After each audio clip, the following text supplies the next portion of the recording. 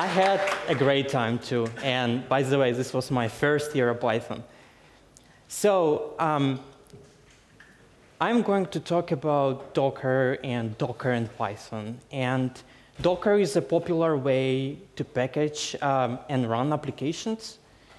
However, when you're packaging Python applications in Docker, there are some caveats. So I'm going to share with you my lessons learned when I was trying to optimize Docker builds. Now, I hope you will find something useful, something valuable, something that you can take away and apply in your environment. My name is Dmitry, and I'm a system engineer at Cisco. I create Python applications for internal use, and I focus mostly on network automation. You can find slides here if you would like to follow along. Now, before we proceed, let's do a quick show of hands. Who has been using Docker already? Wow, OK. Keep your hand raised if you are using Python and Docker together. OK, it's the same amount. That's awesome. OK, so in this talk, I'm not going to talk to you about why Docker and what are the benefits and if you should use it. If you haven't already, you should check it out. I started using it around 2 years ago, and it completely changed the way I deployed application. So to make sure that everyone is on the same page, let's start with some Docker terminology. Okay. So first, container. It's a lightweight way to package your application with dependencies. And different containers have some isolation. They have separate user space, but they share the kernel of the host. Now, next one is Docker image. So Docker image is a template to create Docker containers. It's built using the Dockerfile, and it consists of read-only layers. We are going to talk about layers later. We can upload the image to the registry and share it with others. Now, Dockerfile is a set of instructions to build an image. You start with the base image from which one you are going to inherit. And then every instruction does something, and it creates a new layer, which is cached for future builds. So in this case, I have a very silly example where I inherit from Debian image. I copy a file from my host system to the image. Then I run some command inside of this image. And then I say that, OK, my default command when I'm going to start this container is going to be date. OK, so what is Docker container? It's a container created from Docker image. We add a writable layer on top. We allocate resources. And then when we start the container, we execute entry point and cmd commands. OK, and the last one is registry. It's a place where we store and share tagged images. OK, so here is the very simple diagram. Again, just to summarize, we have a Docker file. We use Docker build command to build an image from it. We can change the tag using Docker tag. We can push and pull this image to the registry. And when we want to run a container, we do Docker run on the image tag. We apply entry point and cmd. And here we go. We have a container. Now, in this talk, we are going to focus mostly on the left part, on the build process. OK, so Python and Docker. So on the left-hand side, you can see my sample project. So I have my project is a directory which is a Python module. And then I have main PY, which I run when I want to run this application, and it invokes some function from my project grid. Details of the Python itself here are not really important. The structure is more important. Now, another thing that I have is a requirements.txt file, which contains Python dependencies. In this case, I have only two, requests and cryptography. And you will understand why I chose something like cryptography for this talk. Now, in the middle, you can see a sample Docker file where I inherit from Python 3.7 image. I create a directory called app, and then I copy everything from the host system, from the current directory to the image. I install my dependencies, and then I define that I'm going to run Python main py. Now, it's so good. It's very simple. However, the size of this container is around 1 gigabyte. And this talk is in this talk, we are going to see how we can improve on that. So before we go further, let's define our optimization objectives, what we are going to optimize. And there are two things, image size, but also the build time. And it can be initial build time as well as subsequent build time. Now, let's also define priorities, and those are the ones that I defined for myself, for my projects. During development, I would like to have fast builds, okay? I care less about image size during development because whenever I change my code, I like to see results much faster. But for production, I prefer small image size. In your case, the priorities could be different. Okay, so the first and the most important one is selecting the base image. So here is the comparison table. I have Python 3.7, which corresponds to tag Python 3.7 stretch, where the base image for that is Debian stretch. The size of it is around 900 megs. We have slim stretch, which is much smaller version but it's still using Debian as a base image. It's 150 megs. You can see it's 6-time difference already. We also have Alpine, and Alpine is very popular. Alpine Linux is very popular base image, especially in container world because of the small image size. You can see it's almost twice less than slim stretch. Now, what are the differences in terms of the Python applications and these base images? Well, the Debian uses glibc, and what it allows it to do is it supports many Linux wheels. Now, when we are talking about many Linux wheels, we have to talk briefly about Python native extensions. So Python native extensions, we usually have to compile them to make them work with Python. And those are libraries that some of you may know, like cryptography, LXML, GFN, and some others. They use Python native extensions. However, there was this way of creating a many Linux wheel where that we don't have to compile it. It's pre-compiled for us. We just download the wheel and extract it. However, the Alpine uses Muscle, and it doesn't support many Linux wheels. So the consequence of that is that Python extensions should be compiled. And if you have ever tried installing something like LXML in Alpine, it takes around 15 minutes just for that one dependency. Now, if you want to know more about many Linux wheels and Python native extensions, there was an amazing talk this year at PyCon US, the black magic of Python wheels. I strongly recommend you watching that. Now, also, what I noticed is that in Alpine, some of the well-known packages take much less space. For example, for Git, I think there was 3 times difference in size. So in general, the footprint of Alpine images is much smaller.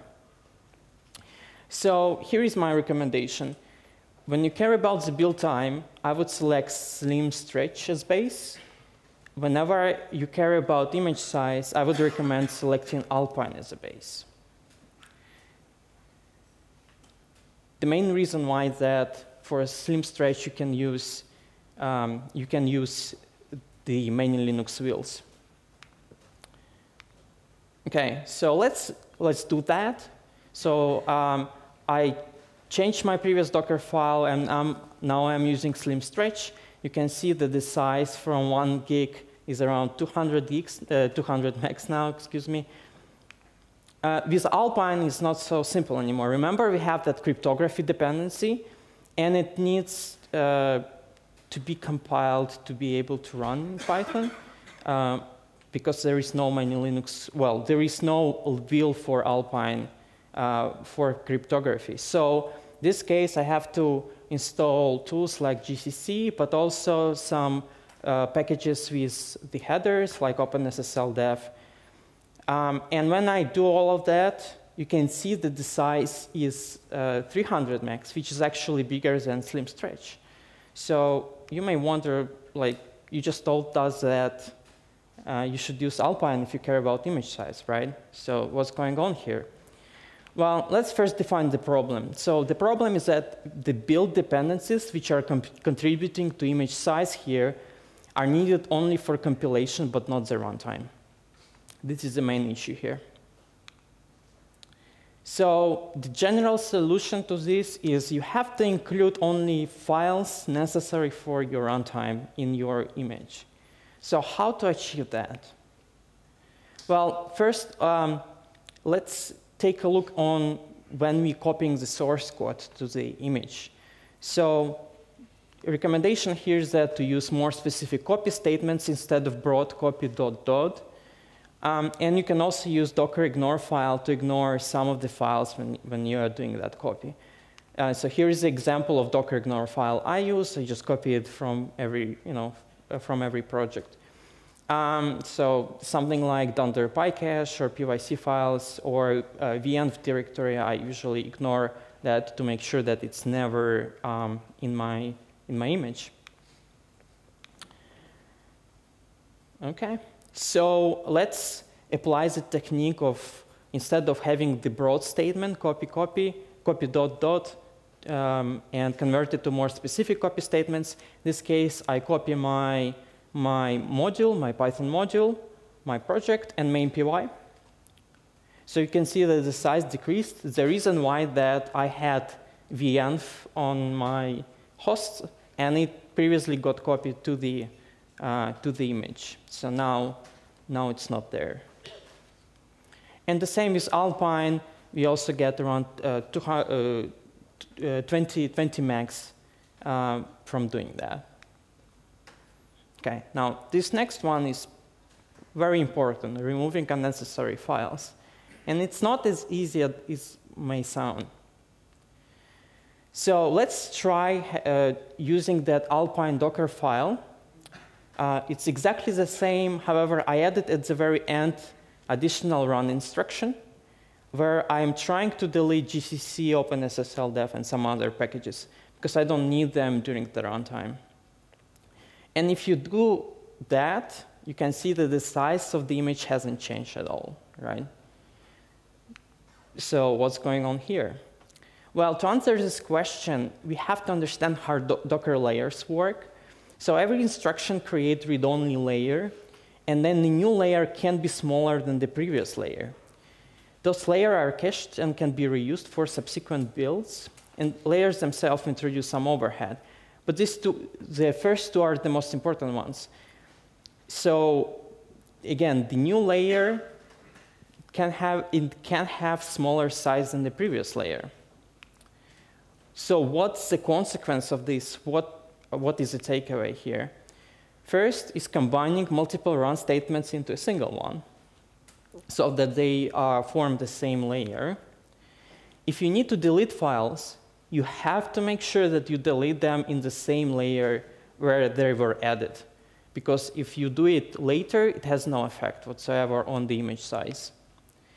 If you want to benefit from caching, you have to arrange your statements in the order from the least changing to the most changing. Usually, the order will be system-level dependencies and tools, Python dependencies, and then the source code. And another tip would be not to save anything to cache. For example, with pip, you can use no cache dir, not to save builds. With APK, you can use no cache option as well. So let's try to apply these principles to our problem here. Now, in this case, for Slim Stretch, the only thing I added was no cache dir, so I got additional 4 megs. And in case of Alpine, I defined my build dependencies and runtime dependencies, and then I combined all of my run statements into a single one. So I have first I install my build dependencies, then I install my Python dependencies then I delete build dependencies, and then I install runtime dependencies. And all of that is in a single run statement. And the result, you can see it's already 3 times smaller, so it's 100 megs. Now, from this point on, I will no longer consider slim stretch anymore, because we can already see the image size of the Alpine is much smaller. So we are going to continue optimize that. But slim stretch is already good. So because I personally use slim stretch for my local development builds, I don't care about those 20, 30 extra megs. But in case of my production image size, sometimes I do. So we will keep decreasing that size. So here is an optional thing that you can do. You can delete your PYC files and tests from your dependencies if you want to. If you do, then it becomes even more complex. So you have to find those files in your user local PYC files, test files, and delete them. In this case, you get additional 10 megs. Sometimes you get like around 30 megs from it. Really depends. OK. What are the disadvantages of this approach that I just shown? Well, the Dockerfile becomes really complex. You have to always remember that you have to install build dependencies and then install everything else that you need, and then delete everything that you don't need, everything in the single statement.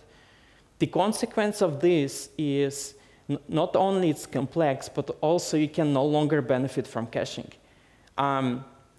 You can't cache your build dependencies in this case. You will have to always rebuild the container. OK, so Docker multistage.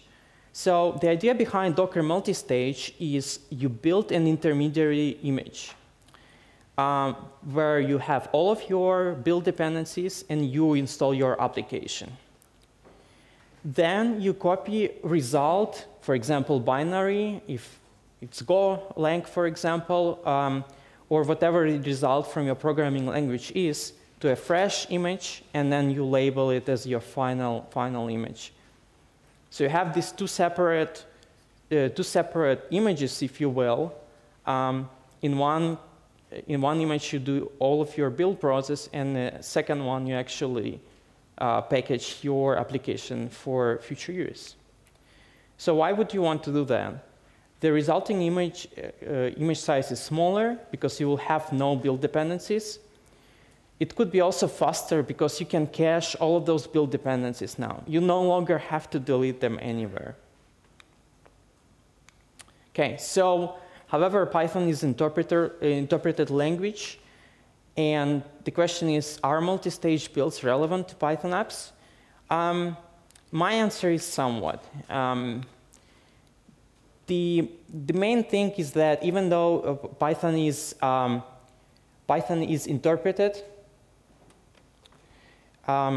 you still may have those dependencies which use native Python extensions.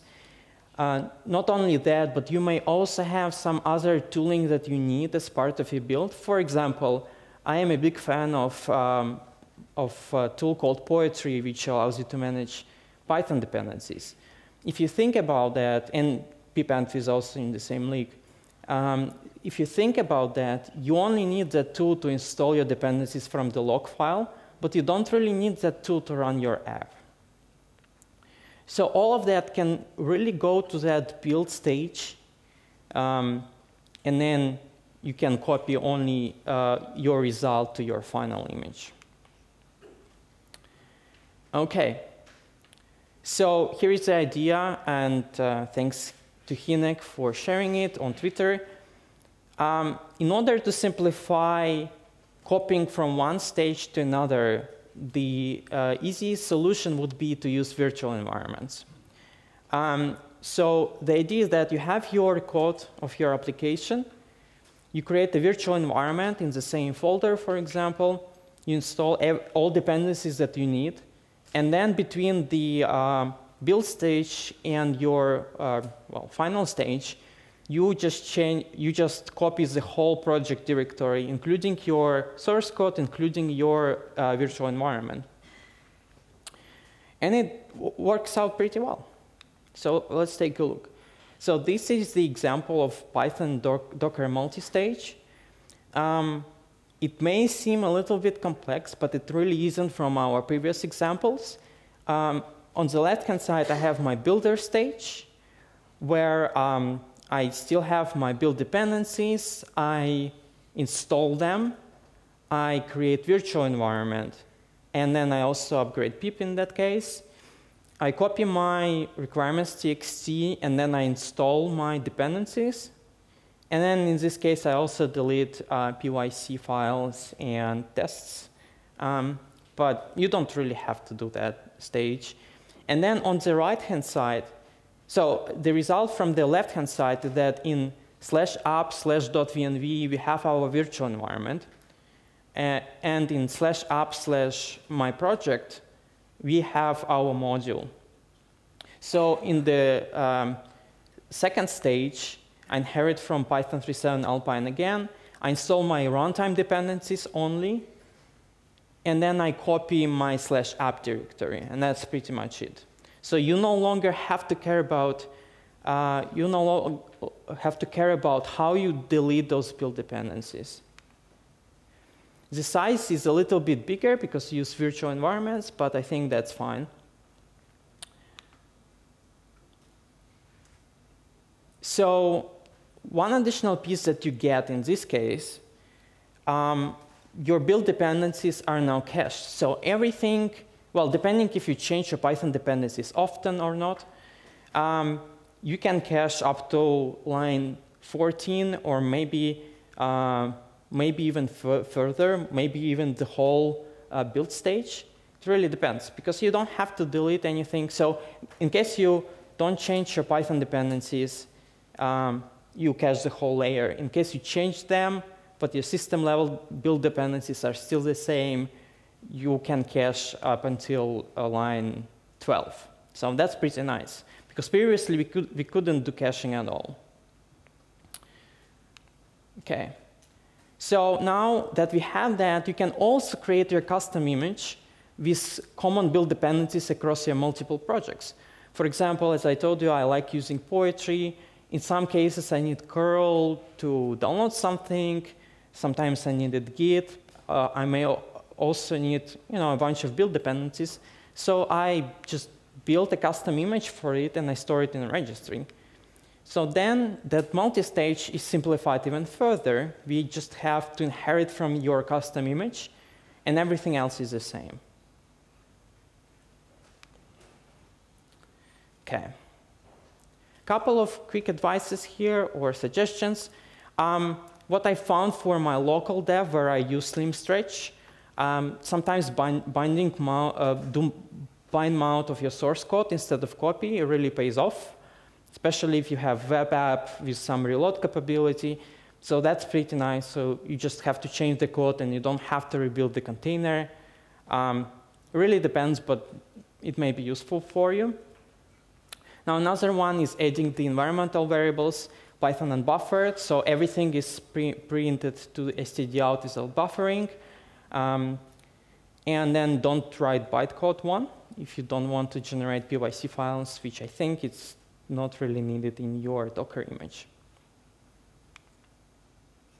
Okay, now this is my example. I'm not going to go into details. You can download slides later where I'm using poetry, so it's a little bit complicates the build.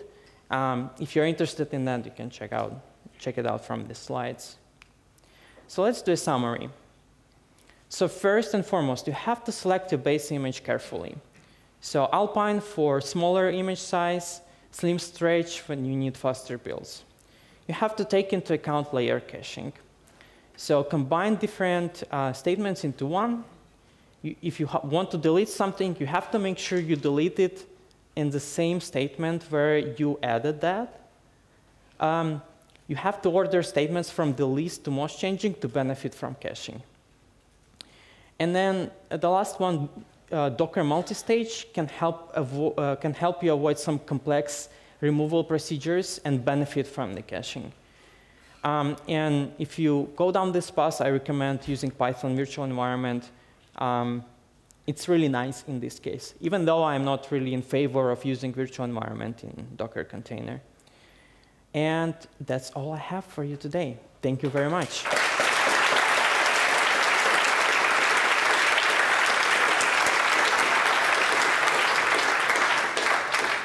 Thank you, Dmitry.